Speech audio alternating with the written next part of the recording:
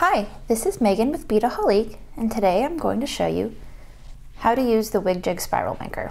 And this is the wig jig spiral maker. It's this handy little doodad here, and it works with any of the wig jigs. There are two different sizes for the two different size holes that come on the wig jig. So I have the Centaur and I have the spiral maker that is compatible with that. And this is a spiral that I made with the spiral maker. It's really handy. So it's very easy to use.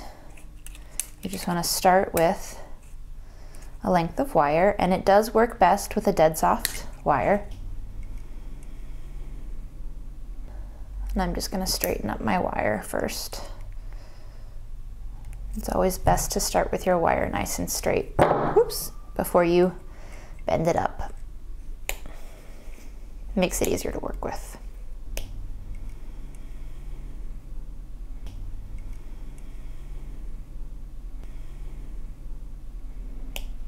Now what we're going to do is, you can see, I don't know if you can see, but there are 4 little holes next to the little peg on the spiral maker. So those are going to accommodate your wire, and you fit the wire into the smallest hole it'll fit in. So there's 2 smaller ones and 2 larger ones. I have 18 gauge, and it's about the biggest that's going to fit in the smaller hole. So you bring your wire up through the hole, all the way but not sticking out, just so where you can feel it poking you in the thumb, but don't poke yourself too hard. And then bend the wire against the edge of the spiral maker. Then fit the spiral maker into a hole on the wig jig and push that down to really get that bend in there. And now the spiral maker is going to be sitting on the wig jig, separated only by the width of that wire there. So now we're going to flip it over so that you can see through and see what's going on under there. And we're going to hold your fingers against the wire and let it feed through, but keep the tension nice and tight on there. And just bend the wire by turning your spiral maker. If you keep your tension too tight here, you'll get kind of an oval.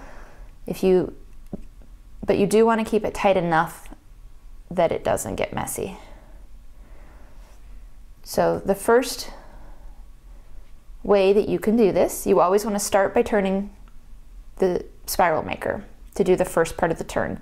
You can continue to do that. You just need to make sure that you're holding this really firmly against the wig jig, because you want to make sure that your spirals, as they loop around, that they stay flat and that they don't double up. So you can do it this way. Another way to do it would be to hold these together really firmly and bend the wire around. The important part is just to make sure that as you work, that the new row is going to the outside and not overlapping. And that can be a little challenging.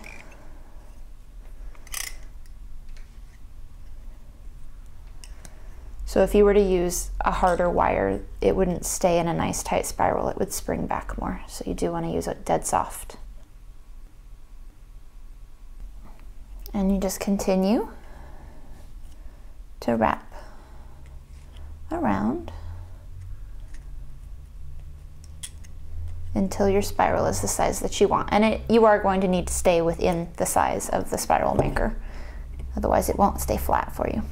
Pull the peg off, and now you have this nice flat wire spiral, which can be challenging to get it all the way flat like that. So you have a peg going up this way, and you have the tail this way. So however you want to use this piece in this component in your piece will determine which of these you're going to use. You can make a loop with this tail piece sticking up if you want it to hang this way, or as I did in this one, you can make a loop with this tail piece here and just clip off whichever pieces you're not going to use. So you could use this as a dangle, a charm, an earring, anything like that, and also you could hang it that way. And that's how you use the spiral maker for the wig jig.